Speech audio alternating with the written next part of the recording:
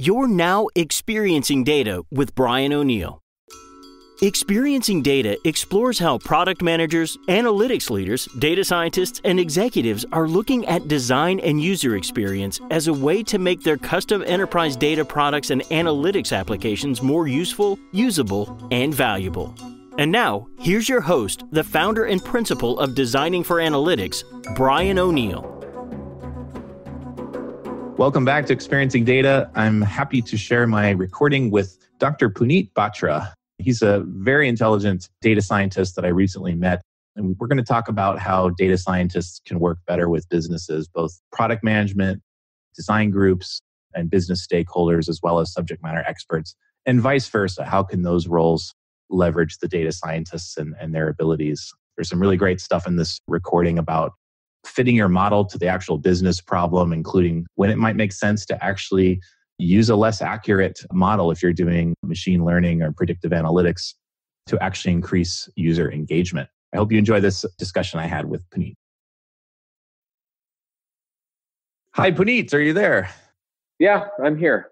I'm excited to have you on the show. So today we're going to be talking to Dr. Puneet Batra, who is a data scientist that I was recently introduced to. We're actually both located here in the Cambridge, Massachusetts area. And we actually have some other connections of some companies we worked with together. You were a chief data scientist at Kairos in the past. I know you've been working on a startup called Level Trigger out of Cambridge as well. Prior to that, you did some work with CERN's Large Hadron Collider. Is that correct? Do you have a physics background? Yeah, that's right. I was chief data scientist at Kairos. I think maybe you were there a little bit after me, but one of our colleagues put us together for one of the projects that we'll get to. Originally, I was a particle physicist. So I was a theorist and I was doing a postdoc at Columbia. So kind of thinking about new models of physics that experimentalists might discover at experimental facilities like CERN. And I got bitten by the data bug and made the jump over to the data science world. Nice. How long ago was that? That was now almost a decade ago. So I guess that was 2009-ish. Cool. So one of the interesting things that brought us together was actually music. And a friend of mine had told me that, I know this guy named Puneet who's very interested in jazz music and predictive analytics or predicting music. Can you give people an introduction about what bits your bug or like where is this interest in music coming from? And what is this little side project that you have going on with music? Tell us about it. It's still nascent. And after some of our conversations, I'm a little hesitant to trumpet it too much. But I've always loved music. I think like lots of people, music has always been there for me. I've been obsessed with it, get obsessed with songs, etc.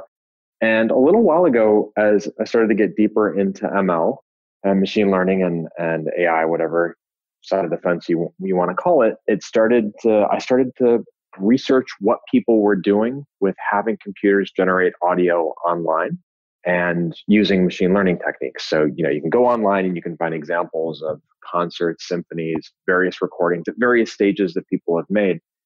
And it seemed to me that given some of the techniques that have been developed in the last few years, specifically around deep learning, that now was a good time to get a little deeper into that and to see what kind of damage I could do. I think that the question for me is, maybe we both fall in the same line. I'm not really sure what creativity is. I'm not really sure if machines will ever be creative. And a good experiment to try to prove that out is to try to get a machine to be as creative as possible and see where it falls flat. It just sounded like a great way to get deeper into some of the algorithms I was interested in getting deeper in, as well as sort of, hit this problem of creativity right in the nose. So to give people like a little bit more background, you come to me and a colleague, a former roommate of yours, if I recall, at Harvard, who's teaches at Berklee College of Music.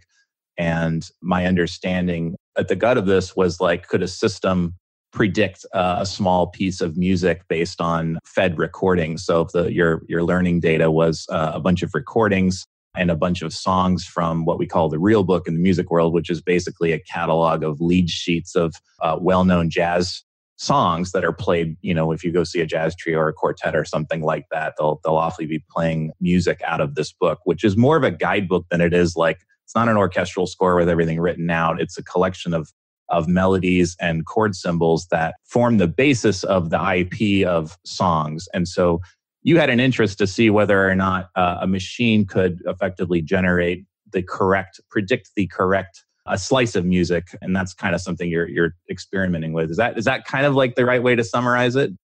Yeah, I think that's too generous for where I was at the time when you and I first had our conversation. I remember Okay. a big thing coming out of that conversation was the realization that there is this sort of baseline layer called the real book, and that bands and jazz bands, you could, as you said, you could put together 4 musicians and give them the same real book, and they'll probably start producing something pretty good right off the top of their heads together as a band. So, I think at the time, so this was Wayne is my friend who I often go to whenever I have any dumb questions about music.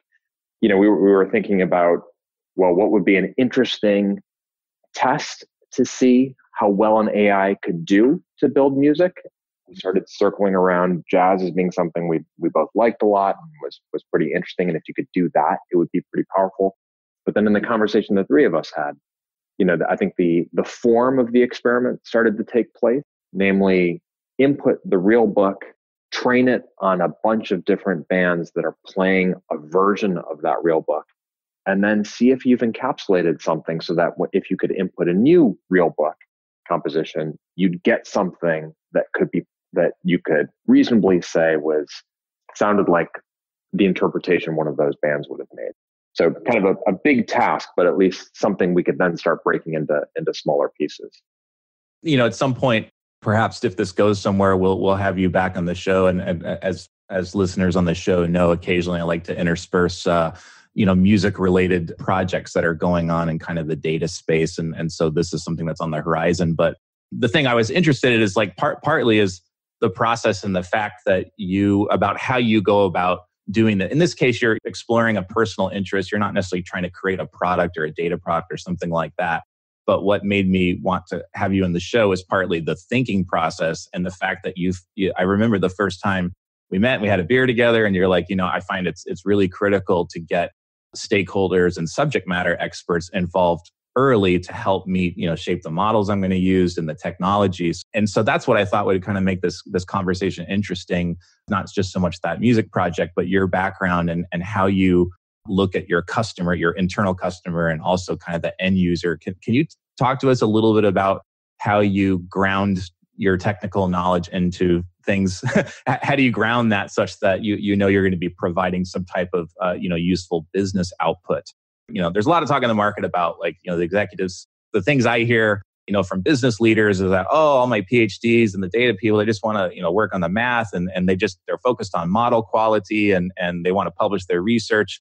And they think they're there to do research, and the business thinks they're there to generate some type of business value. And at the same time, there's somewhat of a lab-like environment that's happening with some of this, right? Which is maybe we don't know what we can predict yet. Maybe this is experimental. So talk to me about your process of getting end users and stakeholders and subject matter experts involved in the process of creating a useful piece of output, whatever that may be. Happy to discuss that. And I think it's important to say that by no stretch do I think I have any of that figured out. I think there's just a lot of painful lessons that I've learned in the past of things not to do. And one of the good ones is to talk to real experts as quickly as possible.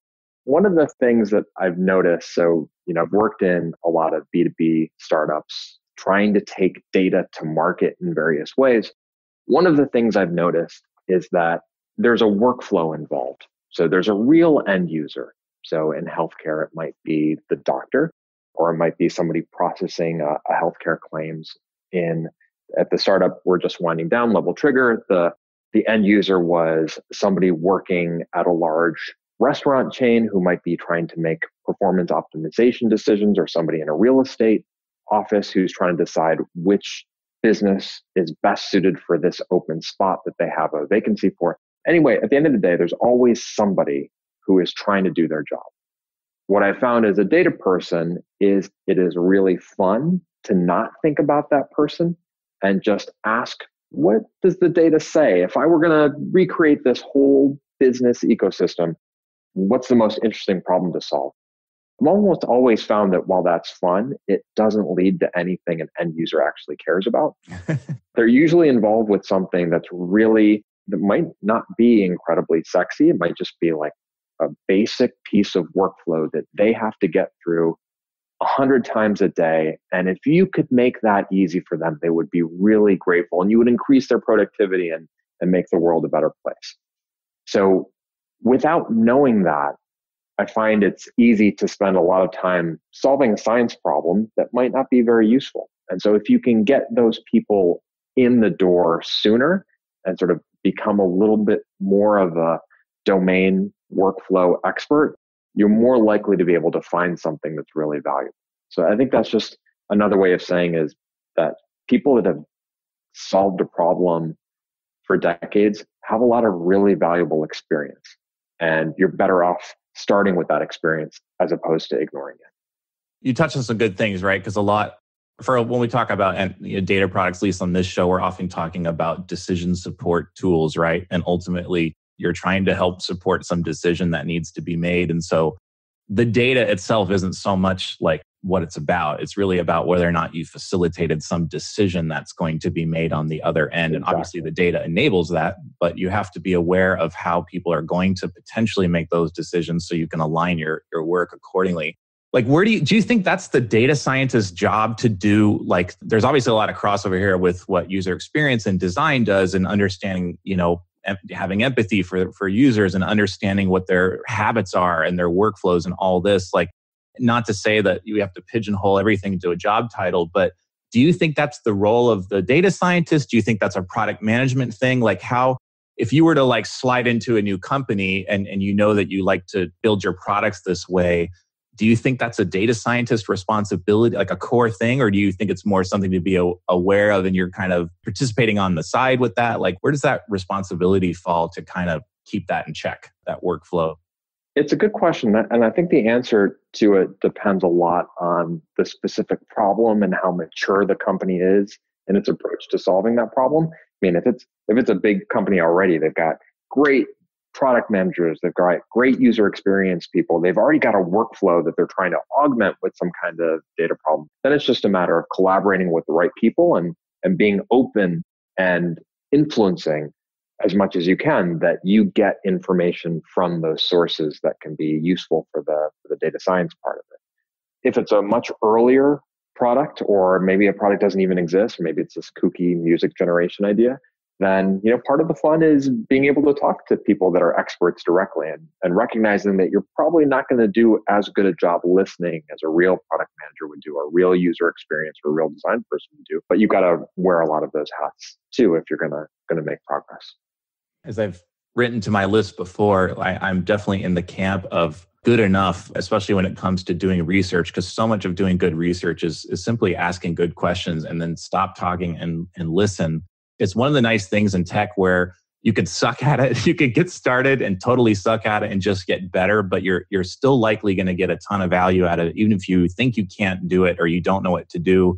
You're worked up about, what's the psychology and how are you supposed to do the interview and all this kind of stuff. You can get a lot of value out of it just jumping in. You don't need, there's not a high learning curve there. So I fully support data scientists, engineers, especially technical people getting involved with that process. That's right. If they can be facilitated by people that really know what they're doing, all the better. Right. Even data scientists and engineers should be able to listen with empathy and ask questions. And I got a good number of tips from people teaching me how to do things like that. Like basically what you said, ask your question and basically shut up and hear them and hear what their answer is. I've also found it really helpful to sort of summarize what I've heard and repeat that back to them to see if that captures what they've said. And then lots of asking open-ended questions at the end. Is there anything that I've forgotten? Is there anything that you really think is important? I think if you're an early product and you're looking for something important, you'll hear it if it's there. And if you don't hear it, then the question is, are you willing to listen to that there isn't something interesting there too? That's a hard thing to face, but one you've also got to be open to. So that kind of leads into my next thing. So we just talked about kind of being good enough with your user research, that your activities that you're going to perform and not getting lost in being perfect. Can you talk to me about that in the data scientist briefly in the world of data science about models being good enough versus good, especially from a business perspective? Like, is there also a similar thing over there, or like talk to me about that? Yeah, and I think it's Agile works there too, and there's a bunch of folks that are experts at applying Agile to the data ingest, modeling, surfacing part of it too. I think there's a little bit of a different flavor there as well. So one flavor I think is probably easier to understand, which is, hey, if you're trying to produce an outcome and an 80% accurate outcome would change somebody's life, then by all means, that, call that good enough, ship it, test it, make sure you've really got it right, and then agilely improve that as you go along. I think what's more, the area that I see is generally harder to grok and wrap my head around, is sometimes you don't even know what the right question to ask is. You might have some indication of interesting questions, interesting inputs into end user workflows. You might have some indication of interesting data sets that you could use to tackle those, but they're never going to be perfectly aligned. And what I've always found is you try to connect the dots with a good enough model. Don't throw, the kitchen sink at the problem to start with. Throw something in there that's enough to give you an idea if you've got some traction. Because when you do that, when you produce your first outcome, you'll learn things like, was this really the right question to be asking? Is this really the right way to measure success? Success might not be whether you get every individual recommendation right. It might be an overall sense of we're helping move the ship in the right direction. So I generally find you want to connect your data to the question you think is most interesting to answer as quickly as possible, surface that, and then have some hard questions about whether that's an interesting answer, whether there's different data you should be bringing in, whether there's different questions you should be even be asking, but that's when you really want to get everybody to the table. I find it's a very much a feedback loop there. The question you think you're answering from the beginning probably isn't the one that you're going to stay answering the entire time, and you've just got to be flexible around that. Is there a tendency to, your business, or if you're doing consulting work, your client to want to use whatever the problem is that you figured out you could actually solve with the data, even if it wasn't what was originally like, oh, we did some research, we found out there's a market need for X. The model actually gives you Y or V or something a little bit different. It's close to X, but it's really not that. But no one, people don't want to lose the investment. Is there a temptation to want to try to productize whatever was created because the technology seems like it's good? Like, because the board said we need to have an AI these days. Yeah. Exactly. So we just spend all this time doing AI, and it turns out the answer to the question we want, we can't really answer very well. So let's say you find that. Let's say the board is really asking for an AI-driven solution to something. You bring a team together, you solve a problem, and the answers just aren't that great. Okay, so what do? You can double down. You might have the wrong algorithm. You should try others. You might need different data sources. Your data might not be clean enough. There's a million ways that you can improve your answer. And I think it's an important part of the process to be able to figure out how much additional rope you have in each of those directions. And then eventually it becomes a business decision like, hey, we answered this question. It's at 90% accuracy. We really need it to be at 95% accuracy before we can release it.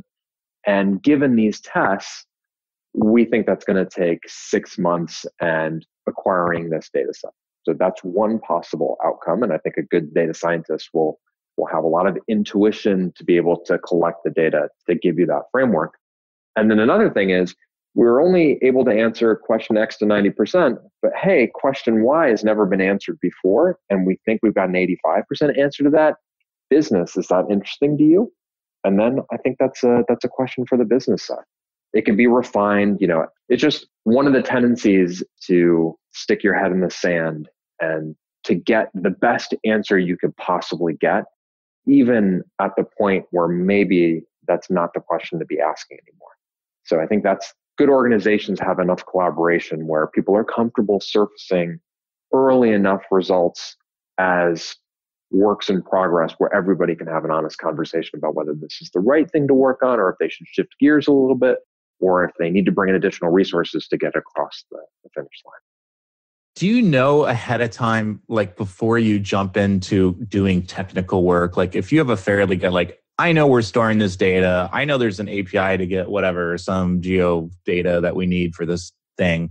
Is there a way to get ahead of this such that we don't expend as much technical effort on something where you have a gut feeling that it's not so much a technical problem, but what we can solve with this data is not going to be the X, it's probably going to be the Y. We can jump in and see how good we get at Y, but it's probably not going to be X. Is there a way to get to that sooner such that it doesn't require doing a large implementation project just to arrive at that?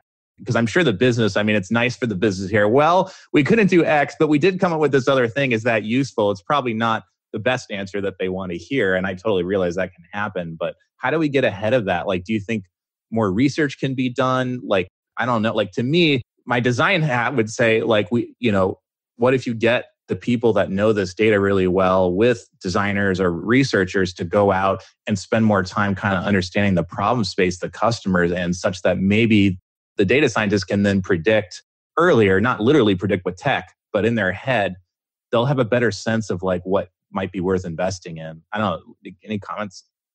As a data scientist, you always sort of have a gut feel for whether this data will solve that problem. I think it's really helpful, and I've seen this be very successful in orgs. And there's often a lot of people that have already solved problems like that, maybe even exactly before. And if you can talk to them about what they did, where you're likely to hit roadblocks, that can really help a lot.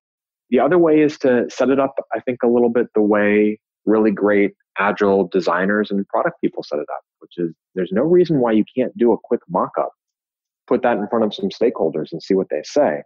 So on the data side, that's still a little more involved, but before you bring out the big guns and make a 15-layer CNN that has a integration with a recurrent neural network in it to solve X, Y, or Z, you could just try a pretty simple regression model, try a linear regression on a very limited set of data, see if it gives you something interesting.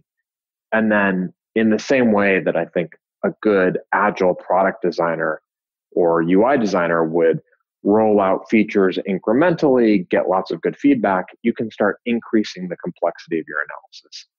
And you expect to see, given a lot of experience, I expect to see models improve rapidly when I add new data sets or I go to the algorithm that I think is really well suited to this compared to one that isn't. And if I don't see that, that's a sign that there's something off. You're listening to Experiencing Data, the podcast that explores how design and user experience make enterprise data products and analytics applications more useful, usable, and valuable. Your host is Brian O'Neill of Designing for Analytics, designer, UX consultant, and advisor to the business leaders behind custom enterprise data products and analytics applications. For more information, visit designingforanalytics.com. If you're enjoying the show, help Brian out by rating it on iTunes. And now, back to Brian. Do you have a concept for what an MVP is then in terms of maybe you've kind of described it already, but I guess what I would be wondering if I was like maybe a business stakeholder is like, okay, I know what an MVP of a product, a UI looks like. I know maybe it's not going to be super nice looking, or it's not going to have all the functions in it. Maybe all it does is like, it's a table, you can sort it and filter it, and there's a detailed view, but there's no workflow or anything. But at least we're showing the data, and you can add and edit stuff and create, read, update, delete, kind of something like that. I wonder what that equivalent is on your side, especially if is the improvement only in the model, in the quality of like if you're doing predictive analytics or something like that, it's primarily in the model quality, or is there a broader like MVP definition that you think about in terms of what that increment looks like? I'm just going to riff off of this. I don't think I have the answer, and there's probably more. There's folks that are really invested in bringing AI in a very agile way to organizations. But in my experience, you can usually tell pretty quickly if some data is going to be suited to answering a question. You can do that sometimes just by looking at subsamples in Excel and visualizations. You can get a sense of whether, there are certain, if you're looking to determine if this is a cat or a dog, right? You can take a look at some pictures and you can ask yourself, like, could I tell if this is a cat or a dog? If you can't, then you're likely going to have some trouble. So there's ways of getting people and domain experts to come in to tell you, hey, yeah, if I took a look at this data, I would certainly be able to conclude on the basis of this whether the outcome I want is in there or not. So that's one way to do sort of like a very shallow, quick MVP. Hey, we've got this data set. Here's a couple of rows. Do we think a very smart domain expert could take this row and make the right conclusion? If yes, then there's probably a good algorithm that could do the same. If not, well, what would it take to enable that human to do it? So if you can get to that stage where you think you have the right data sets where smart people looking at the data can give you the answer you want, then you're probably in some business. The next question you should ask yourself is, do I really need an algorithm to do this? So maybe you want to fully automate this process, in which case the answer is, yeah, okay, if a human can look at this data and come up with a conclusion, then I can certainly automate that. And automation by itself is an interesting enough thing that I'm going to go after it. That means the end user is making lots of decisions per day, and there's some chance of fatigue or whatever. It's wasting their time. So if you automate it, it would be great. So that's one way to say that that's valuable. Second is you could say, not only could the human make this decision, we know that the human would have to make too many decisions during a day, so we can increase their capacity by doing this in an automated way. Or there's even more data out there that we think would leverage better solution to this problem that the human can't look at. So for example, it could be lots of context. So other things that are around if the image is moving and there's lots of subframes, or if there's a lot of audio in there that is, not easy to hear, but a computer might be able to pick out, a machine might be able to pick out some of the noises from, then that's another good reason to try it, because you might be able to improve over the accuracy of the human. Or, that a human will make this decision, but they're only making the decision based on their limited experience.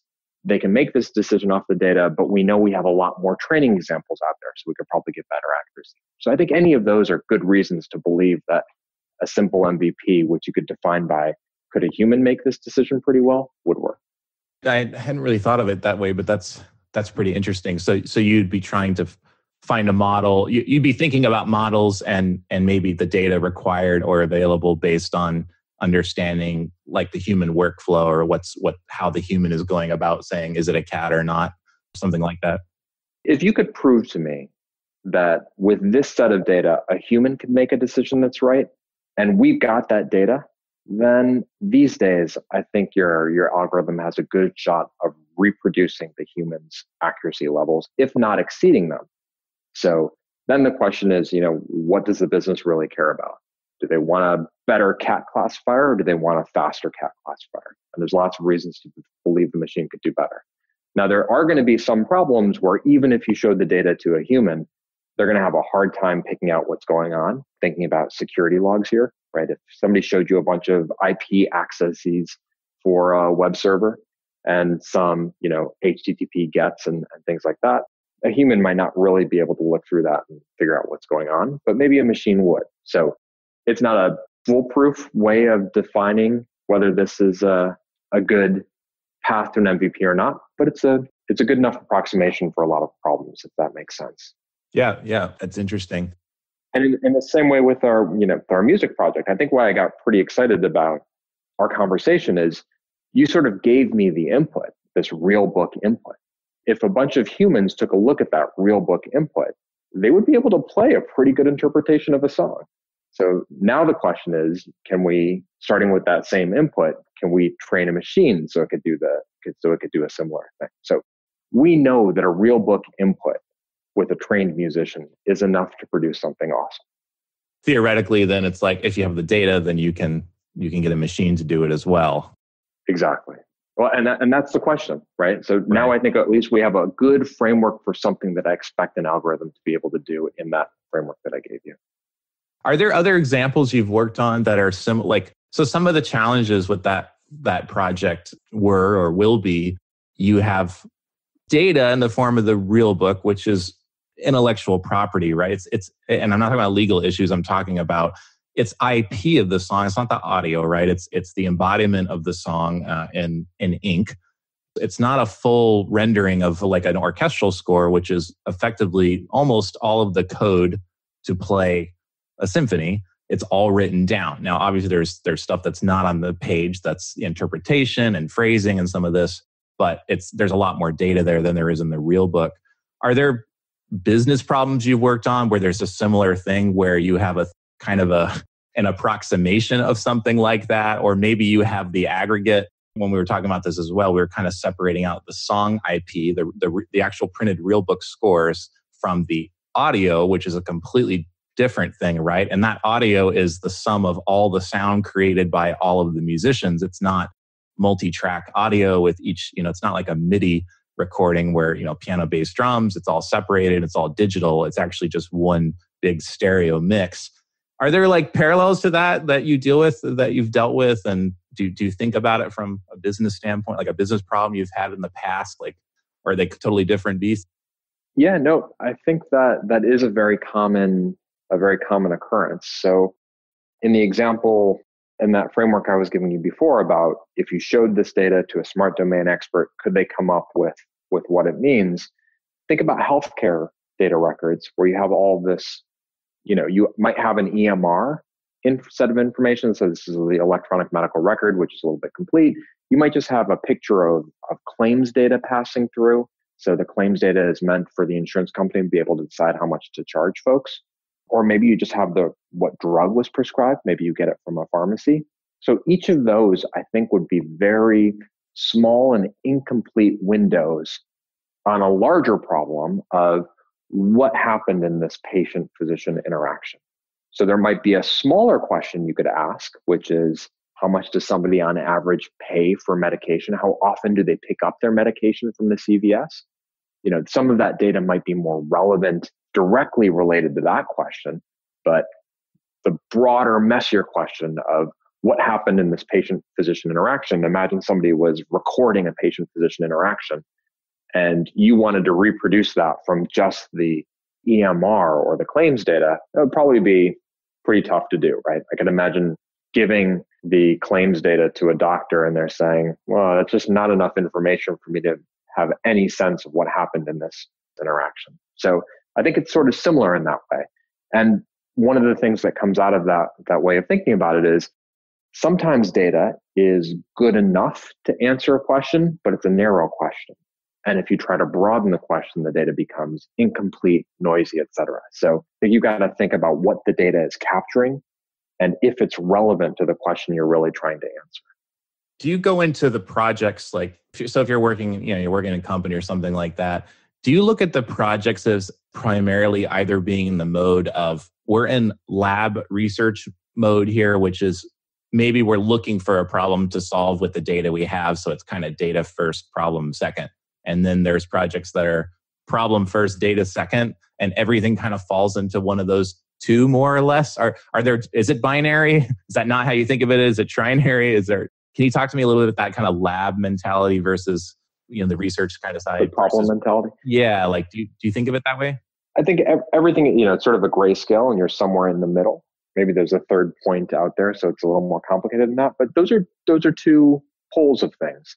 So there's either, I think it's extremely rare to have somebody just say, hey, we've got this data. What can you do with it? It's rare for somebody to say, we want to poke around with this data from an algorithmic perspective today, but we have no idea what it's good for. You're probably more on that side, especially today. You have people that they'll focus their questions more on the data strategy. We've got this data. Is there anybody in the market that's interested in some kind of derivative of this data? And then it becomes sort of a market research exercise. And then on the other side, from the data science perspective, you've got, hey, we've got this problem. Our accuracy is at 89.34%. We want it to be at 89.44%. Can you help us with that? So that's also a very rare place, even though, I think people are conditioned to believe that it's more common than not because of things like Kaggle. So I think the truth is usually somewhere in between. And if a business has really defined a problem very well, they're probably doing a good job of focusing resources on it. The truth is they probably have an idea that they could be doing something better. They've seen some market demand for it. They need some help putting the pieces together. And that help could involve, is basically a data science MVP, right? They want to take this data with some algorithm to see if it's going to be useful to tackle that problem. Or we've been using this algorithm on this data to solve this problem. We think there might be better methods. And one of the reasons we believe that is because there's this new data set we've been sitting on that we haven't been able to use. So what method will now incorporate this data in solving this problem? Those are the situations, I think, where you get a big shift in value. Are there things that business stakeholders and designers and user experience people can do to facilitate the process of working with data scientists, especially like with, again, if in the decision support tool kind of in that space? Is there a way to optimize the work that you guys do or to make it easier, like just to get better value, to do it more quickly? Have you learned what not to do with that? Or have you seen processes that didn't work so well that you're like, I don't think that's the way to do it? I think I have a perspective on both sides. So when we were really early at Level Trigger, we were talking to a design firm. We kind of had a half-baked idea about using location data to help retailers. And walking into the design firm, I think we had no idea what the workflow should be. And that really was some trouble. So I think if you're on the data-driven insight side of the fence, you've got to do a lot of exploration or have some idea of what the workflow is before you bring in designers or UI folks. And that may mean the first person you need to talk to is some domain experts who are going to tell you how this data would or would not be used. So I think it's better to have as much of a sense of the workflow that you're both trying to improve before you really can start collaborating. On the designer UI side, I think it's extremely important, if you can, to give the data team, whether from the ingest side or on the modeling side, as much insight as possible into how it's going to be used, how their outputs will be used. Because there are folks over there who will have new ideas, and they're likely to have more targeted new ideas, or even do a better job on the idea you already agree on if they understand how it will be used. And similarly, I think the designers and UI folks should very much demand and expect to understand how the data science team is putting together their outputs. If the design and UI folks don't understand that, can't come up with a way to represent it, you can give all the decision support you want, but you're not going to do it in a convincing way to an end user who you want to hope to adopt this. So I think there needs to be a lot of transparency there, both how and why does this work, and then how and why is it, how is it going to be used? That's helpful for both sides.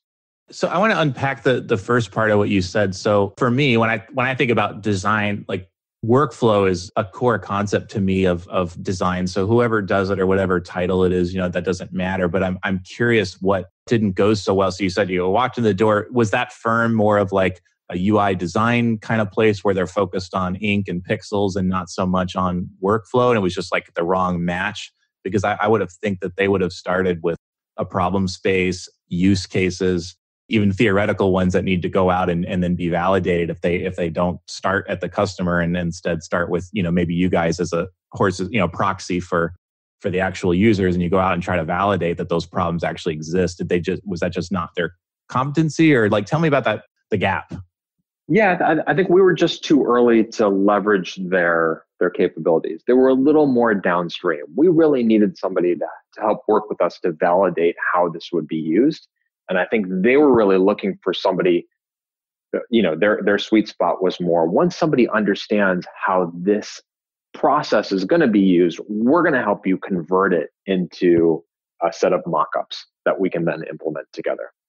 There's a lot of different designers out there. There's a lot of different parts of the process, some that can serve as project managers to implementation, some that are just implementation, some that are really, can build the fastest, smoothest design, some that can mock up the best designs, and some that are really sort of more product managery market research if they have experience in a given domain.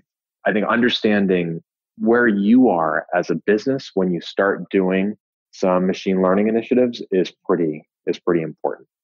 I fully agree. Like, where again, regardless of who the consultant or vendor or designer, whoever you work with, the point is that activity needed to happen. I think we both agree. As a designer looking at the problem, a user experience professional, and as you as a data scientist looking at it, the theme here, I think, for the listeners is that you do need to understand this workflow, whoever is going to go out and do that research or discovery that needs to happen, because it's going to feed everything downstream and it's going to prevent wasting time and, building the wrong stuff, spending money on things that don't do anything. Yeah. And that's I think maybe the data scientist believes, hey, if I don't have that right, then we're just going to build the wrong workflow, but the modeling is still going to be good. The data pipeline is going to still be good. The answer is no, right? If you don't have the right workflow in mind as you're building the data ingest and the data model and the algorithms, when you do figure out the right workflow, those things are probably going to change too. So, you need to have an agile approach across the board for all of them. Any other lessons learned from your experience? Again, kind of in that theme of facilitating the data science activities with product management and user experience design. Any other thoughts there? Yeah, I think if it's worth a little bit more conversation, the other point, coming upstream or downstream, whatever perspective we're at, the UI folks, the designers, the workflow, they should be able to understand why the algorithm is working. Why is this thing giving us answers in the first place? What are the inputs we're getting into it? How do we expect them to change? Those are, I think, savvy end users. They want to trust the system. If you're successful, I've seen end users like most of us with Google and Google Maps. Now we don't really worry about what they're doing. But when we first start with products like that, especially in a B2B context, we want to know if we can trust the answers that we're about to act on. So there needs to be some transparency in the process. And really good designers and analytics folks will give just the right level of a peek behind the curtain to give everybody some trust. And that's got to start with, I think, the data and the data science team and the ML team being able to explain what they're doing to the designers, product managers, et cetera. I think that's good advice. I fully agree. And when I've worked on some products that do, root cause analysis or exception, detecting exceptions, in systems, customers really want the conclusion first, but especially a technical user, like if you're designing for a technical user, they also want some evidence. But at least in my research in a particular space with IT software, they don't really want all the data. They just want to know that the system, that somebody looked at the data and that there's some substantiation behind the conclusion. Exactly. And over time, I think they stop kind of really looking into the weeds because they start to trust the conclusions the systems are made because they can see it. So as you said, it's kind of like this line, like where do you draw the line between what you're going to put in the UI and not put in what's too much and what's just enough? And you're right, that's a design challenge, and that you got to talk to people and get stuff in front of customers to kind of figure out where that fine line is. And on the data science side, right, if the front end people are telling me, or the workflow managers, the designers are telling me that the users want to get some trust in the system first, then maybe instead of a model that gives us no transparency into why we're making the predictions we make, maybe I need to choose a slightly less successful model that can give me that transparency because it means it'll be adopted more. Or maybe I need to wrap my understanding of the algorithm in some high-level statistics the designer feels can give out a feeling of trust to the user. So there's lots of good reasons to do that. And another reason, and we've seen this a lot, sometimes you make predictions and they're wrong and there's nothing you could do about it. So you need to have depending on the use case and the workflow, you may need to have an end user override function where they can come in and say, yeah, I know you told me to go turn off this server, but actually it's fine. You're probably missing some signal. So either I'm going to drop your system now entirely because I don't like it because of that one bad recommendation, or give me a way to let you know that that was wrong, and then build a model that uses that as further training so that doesn't happen again. So if you're going to solicit feedback from the user to override a problem, a false positive, that's really valuable feedback to get from the user, and you better take advantage of it. So you better build a pipeline that can actually use that bit of information to ensure that you never show a similar false positive. Yeah, you said some great things in there. Like, I totally agree with feedback. And I guess I'd put out a broad recommendation too, that like even if that feedback is not like, if it's qualitative, it's a fill out a form and like leave a comment on this prediction or something. And it's just an email that gets out. The point is to start collecting the feedback. It doesn't need to be highly technical and like, ranked choice and all this kind of stuff. It's just about understanding what you don't even know you don't know about and getting informed about that. So I love the active way to do that, and the passive meaning you're not going out and doing research, but the tool has some embedded feedback mechanism. There's so many great even better tools these days to like leave a message in the chat window. Like almost every SaaS I use now uses Drift or some similar plugin. We watch you go to the second page of search results instead of hitting the first page. That's a great passive response that you're not seeing what you want. I love what you said. I hadn't really thought about that, and this is something I think is worth repeating. And maybe if I got this right, and I think you said maybe you might sacrifice model quality. Like, I'm going to downgrade the model we're using to upgrade the transparency that we gave, because adoption and engagement by the user will go up. And if you're using commercial software, that might directly translate to people that don't, there's no attrition goes down, right? People are remaining subscribers every month because they trust the system.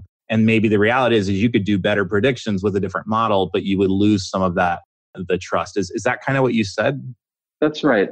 There's a couple of points on that. So first, I think even as the modeler in an internal perspective, I like to first start with models that I can really interrogate. So linear regression is really great because you can see what the coefficients are. Definitely not going to give you the best accuracy, but that or a decision tree, like you're going to understand why it's doing what it's doing. And it's so easy to screw up your data pipeline and come up with nonsense and then chase tails for a long time figuring it out. So, part of the reason I'm a little bit stuck on this music project is because I think I've got some data normalization issues and my model wasn't giving me the feedback on that. So you even want to have different models as you're starting internally so you can understand what's going on. From a cold-blooded point of view, if your model is slightly less accurate, but it increases end user adoption because they also have some transparency, then you'll have wider adoption. That might lead to more training sets, which could end up improving your overall product accuracy even more.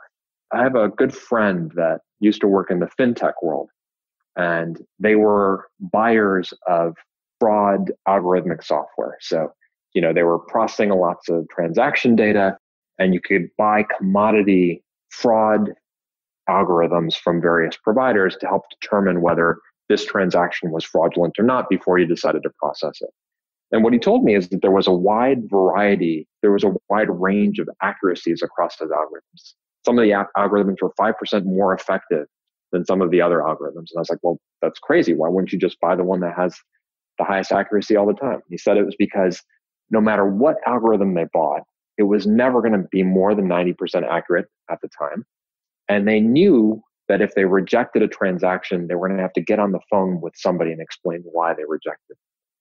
So they ended up using vendors that made that process easy.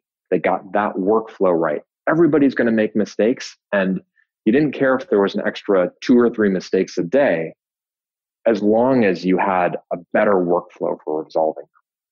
So it's an example of sometimes accuracy isn't the most important thing you should be optimizing for. It's the rest of the package. How do you deal with an error that inevitably occurs? If you can make that a good process, then I think you're more on the road to making users happy than trying to live in this idealized world where you never make a mistake at all. I think that's great advice, whether for both any data scientists that are listening that perhaps have a little more of a bent to do really good research and do high quality modeling, is to think about that. Maybe I take a hit on the model stuff. Maybe I won't feel as good about pushing out something that's not as accurate, but you'll have the satisfaction of knowing that you're changing someone's life or you're impacting the business, and maybe you're going to build more revenue and income, what might allow you to then go do better work, and reinvest in the platform that you're building. So there could still be a win. As you said, maybe your training data grows, and so you can still win by taking a quality hit at the beginning. you can always recover the quality hit later, right? I think it's just a question of what you want to learn about first. I'm not saying choose a linear regression model always. Yeah, deep learning models are great. You can get really high accuracy with them. But, when you're learning, sometimes there's more important things than the highest accuracy, especially if each one of your end users is very valuable to you. Cool. That's good stuff, man. This has been a really good conversation. Do you have any other parting words or advice for, data product managers or kind of analytics leaders, people living in this space that they might be able to take away from your experience? No, I think we covered a lot there. There's probably a lot of garbage in there, but hopefully some of it was useful. No, this is a really good conversation, and I hope people got a lot out of it. So tell us, Puneet, where I've been talking to Puneet Batra again, data scientist. Where can people find out about you? Are you on the interwebs, Twitter, any of those places? I'm on Twitter's at GP Batra. And LinkedIn is another good place. So look me up in either of those, and I'm happy to talk to people. Cool. I will put those in the show notes. Yeah, maybe we'll get a chance to sync up down the road a little bit if this little music project you're working on goes somewhere, and we can talk about creativity. I'll actually make it useful. Yeah. Cool, man. Well, thanks again, right. And I hope to see you soon. Okay. Bye. Cheers. We hope you enjoyed this episode of Experiencing Data with Brian O'Neill. If you did enjoy it, please consider sharing it with the hashtag #ExperiencingData. To get future podcast updates or to subscribe to Brian's mailing list, where he shares his insights on designing valuable enterprise data products and applications, visit designingforanalytics.com/podcast.